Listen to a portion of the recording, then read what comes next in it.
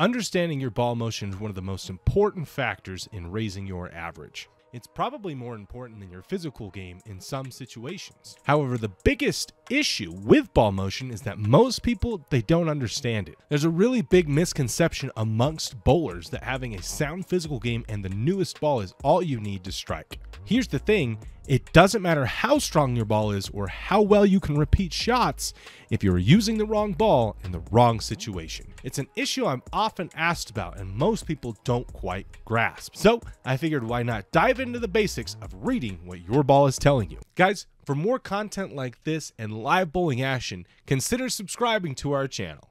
One of the most common tells that your look is deteriorating is the flat 10. The flat 10 is up there as one of the more disappointing leaves in my book. However, it can tell us a lot about what is happening to the lane pattern that we cannot see. If you've ever heard a pro or coach tell you to post your shot and watch the ball through the pins, this is why. In an age where strike percentage reigns supreme, taking a shot off can be extremely costly. So with that out of the way, let's take a look and watch what happens when we throw this shot.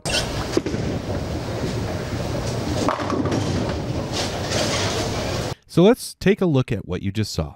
In this clip, I'm using a Storm Phase 2. The ball is crossing the 18th board at the arrows and getting to the 6th board at the breakpoint.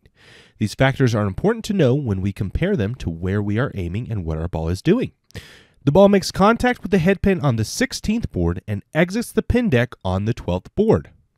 Would the naked eye be able to see that? Probably not on the first try, but after watching situations like this over and over again, your eye will be trained to watch where the ball is and what that tells. The key thing we need to see here is the 6 pin going straight to the right into the ditch. Normally, the 6 pin would take out the 10 pin either by kicking off the sidewall or going straight back into the 10 pin. In this case, it went straight right into the ditch. So now we understand what to look for as the ball is going down lane. Now, what do we do with this information? Well, that's the key. Here's a couple things to know. First, the ball contacting the head pin on the 16th board is about a board too far to the right. Next, the ball exiting the pin deck on the 12th board is significantly too far right. We should be seeing the ball continue through the pins much more than deflecting to the 12th board as it exits the pin deck. So why did this happen? In my instance, and for most of us, there's two main reasons.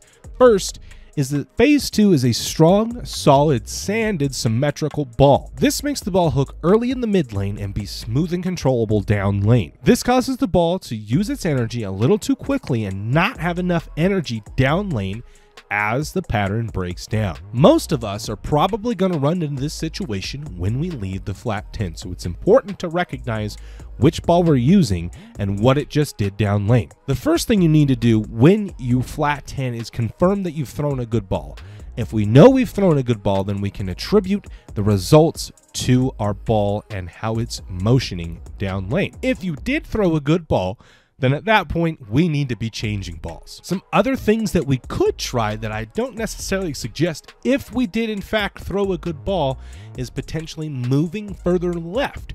If we were to move further right, this ball is going to hook even earlier and go high on the head pin instead of being in an area around the 17th board. If we move left, the ball is still going to be hooking a little bit too early and being too smooth down lane, having even less energy when it hits the head pin than it did on the previous shot. This is going to cause us to either flat 10 again or worse, potentially leave a split like the 210. So what do we do then?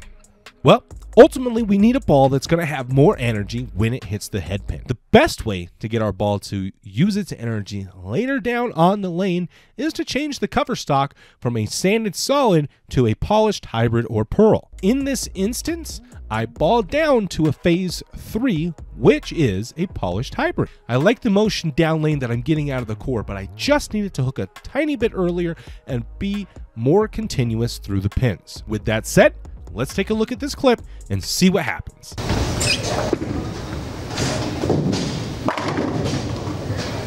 A few things we want to note before diving into this ball. First, you can see the ball's break point was further down lane, and second, the reaction happened much quicker when the ball started hooking.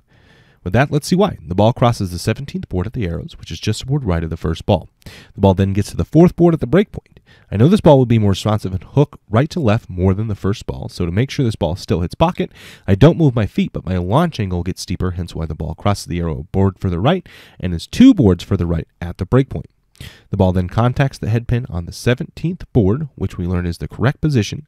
Lastly, the ball exits the pin deck on the 22nd board, 10 boards further left than phase 2. Let's watch this clip one more time and really appreciate what a ball should look like as it goes through the pins. Although these balls were very close to each other as they went down the lane, there was a stark difference on how they continued through the pins and exited the pin deck. Of course, you're going to need a tight physical game and a well-rounded arsenal to score well, but if you can't read what your ball is telling you as it's going down the lane, it won't matter how many balls you have or how many times you can repeat a shot. There's 3 things that I hope we learn today. 1, we need to be watching our ball go down lane and through the pin. 2, we need to understand what our ball is telling us. And 3, we need to understand how to change balls in order to change our ball motion to get the corner pin out. Folks, I hope we all learned something, and tell me down in the comments, what do you do when you leave a flat 10? Are you going to change your game plan after this video, or are you going to stick to what you've been doing? What other ball reaction issues do you run into? These are all things that we'd love to answer here at Championship Bowling. As always, like this video and subscribe to our channel for more tutorials like this and live bowling action. My name's Chayton Peterson, president of Championship Bowling, and we will see you all later.